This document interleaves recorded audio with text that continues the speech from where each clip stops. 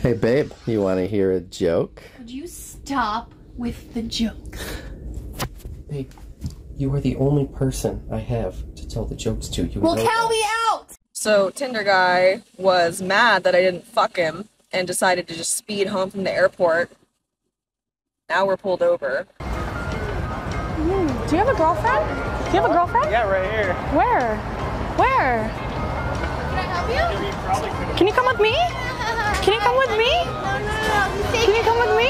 Bitch, back the up. Can you come with me? Can you come with me? He's taking Wanna fight? Wanna fight? Back the No, Mom, who is it? Keanu Reeves, and I want to go take a picture of him. Okay, go. Do you know him? No, I don't know him, but I'll go with you. I have no idea who he is. 1, 2, 3. Got it.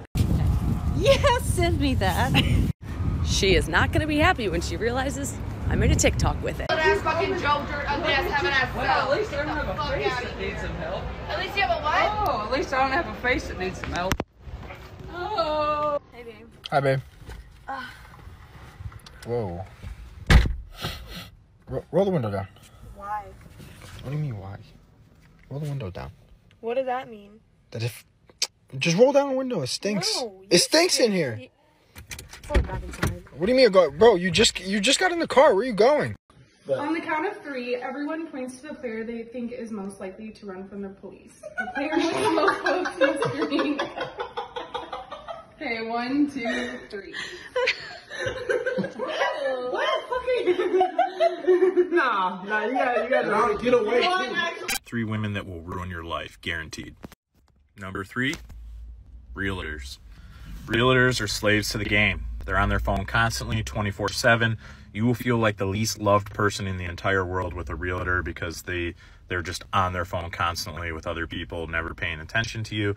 And on top of it, they all want to bang somebody in a house that they're showing, and that somebody probably isn't you. Number 2, definitely nurses. Nurses, they're some freaks. Don't get it twisted. Like, a lot of fun.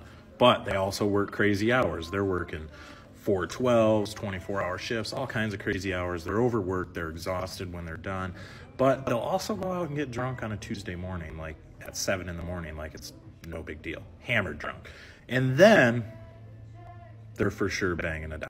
Number 1, easy. Hairstylist.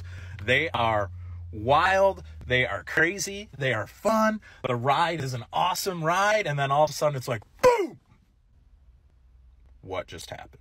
Right? We've all been there with a hairstylist. Just batshit crazy. They work in a salon where it's all women. You put that many women in a workplace, it's just going to be drama. It's going to be crazy. There's too much estrogen, all that type of stuff. And then on top of that, their clients show up and throw all their life problems like they're a fucking therapist. Like, hey, this is what's going on in my life.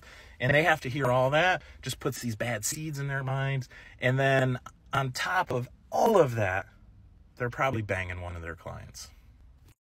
What's one thing you learnt about men whilst working in the adult industry that you didn't know prior to working in the adult industry? I'll start. Most clients, most punters, in whatever capacity they are visiting you, are looking for connection. They might not realise that their fundamental drive is love and connection, but it is.